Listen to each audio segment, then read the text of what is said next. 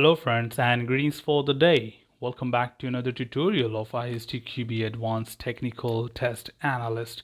We are in chapter 4 and looking at the next topic is portability testing, and we'll be talking a little more with respect to portability and what are the sub-quality characteristics which can be measured as a part of portability testing.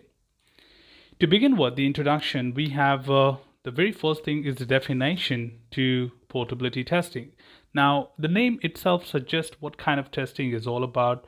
When it comes to portability, is to move one application or probably a part of the application or even a component of an application from one particular environment to another environment. So a very simple example to understand this would be, for example, I have a feature in a particular browser to store the passwords of different accounts. So generally when you work on Google Chrome, you do find that whenever you try to log in into a new application, it will prompt you, do you want me to save this password? Now that's one of the feature as a component within the browsers. Now the same feature, if I want to integrate to Mozilla Firefox or Internet Explorer or probably the Edge browser or any other browser, this component has to be moved into the another application and integrated to that, and then see that it does the same job whenever a user logs in into a new application. Now that's what is called as portability testing. But when it comes to portability, there are many such factors which must be considered in order to make sure that the portability is possible, whether the porting can happen from one environment to another environment. And to test that is what you call it as portability testing. Now, what else could be interested to be aware of when you talk about portability is installability. One thing is from a different aspect, that whether this product can be finally installed in a particular environment or not.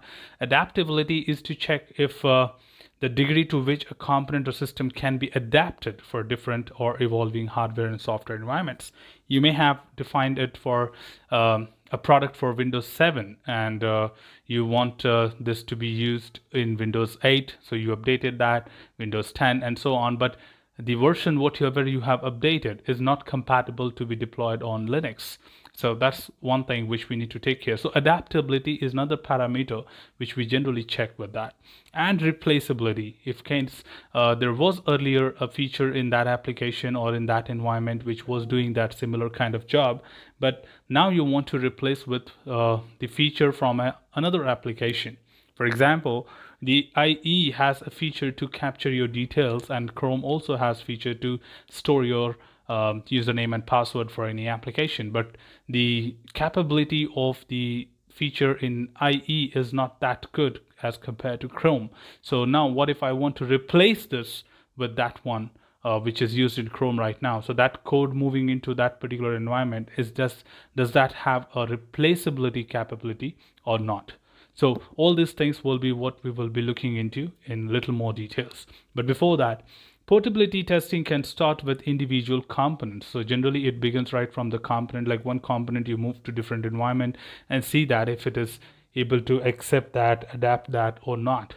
If you don't see that, then obviously you start looking for an alternative or improvising your application or programs in order to be accepted by the new environment.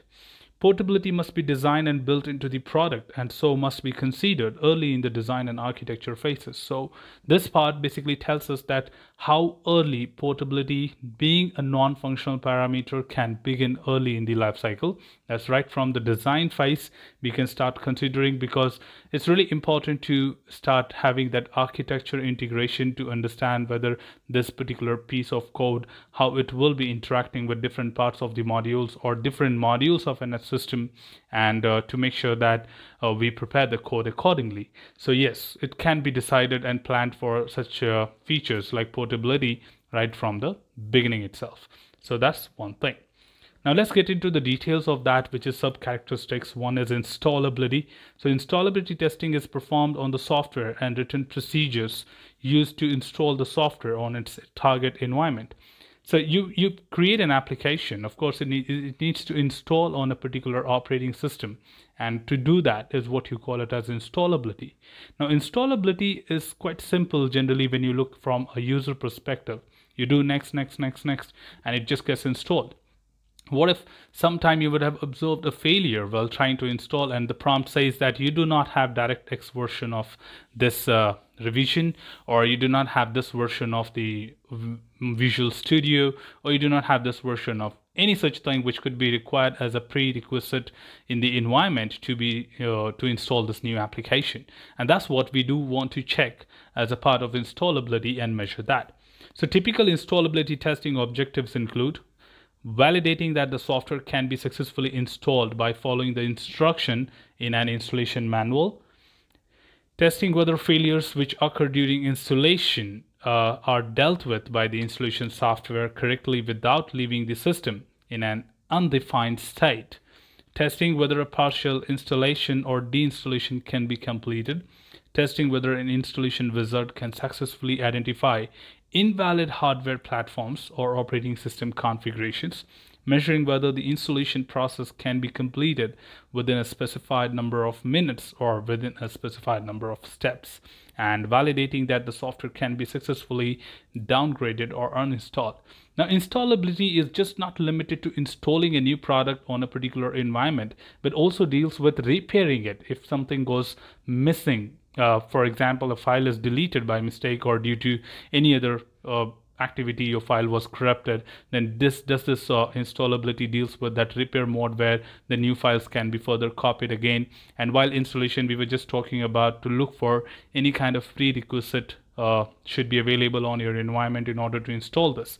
What number of steps would be required in order to install the software, and will that be possible to do that within those steps? And also the other part of it, at any point of time, if a user wants to uninstall the software and do not want it any longer, then that is possible or not. That's the reason, when generally you are being attacked by malwares or viruses, then you don't have a process to uninstall that. Generally you try to uninstall that, but doesn't really happen. So every time you restart your machine, you still find that application. So yes, that is done purposefully.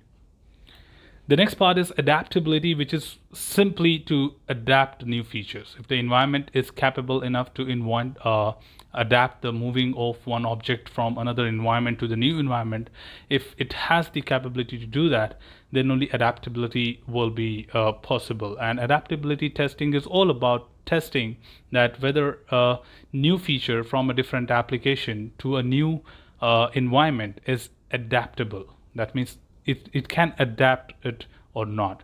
And other way around as well, when you talk about a feature moving from one particular environment to another environment, then this new feature should be adaptable to the new environment. That means it should accept that, okay, now so far I was working on Windows, and now I'm trying to move into Linux, so this is how the Linux commands work and I should interact with it. So that is what is more of like adaptability testing. Specifying tests for adaptability requires that combination of the intended target environments which are identified, configured, and available for testing themes. So it's more important, the requirements depends highly on the target environment details, including the configurations and available that should be prepared well for the team to test that.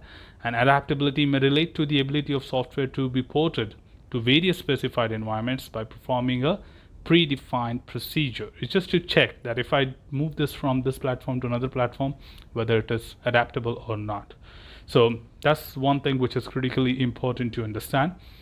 One last sub characteristic of the portability is replaceability. That means do exist something at some place, but we want to replace it with another feature. So will that be possible? Just like you have a multi function holder at your home, the electrical bulb holders, then you can replace any kind of bulb there. So whether it is replaceable or not, if it is hard coded, then you cannot replace it.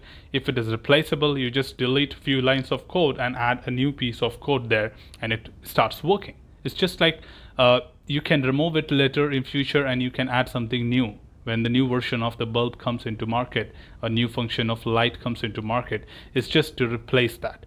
So replace generally means that removing something existing from the application and putting something new at that point. So it should still work. So testing that part of moving and adding something new is what you call it as replaceability testing, to check if this code or this application or this functionality allows me to replace it in future or not.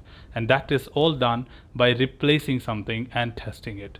So that's how it is, and generally this is quite often done during the UI level of operations. Whenever you try to update a feature on the UI perspective user interface, then you see a lot of modifications keep happening now and then, and people generally replace a code rather than creating a all new code from scratch. So that's about replaceability testing. So putting it all together, portability has sub characteristics like installability, adaptability, and replaceability. So that's all from this particular tutorial, team. Should you have anything else beyond this, feel free to comment below. I'll be there to address your queries and answer them well. Till then, keep learning, keep exploring, keep understanding the context. Thanks for watching the video, team, and happy learning.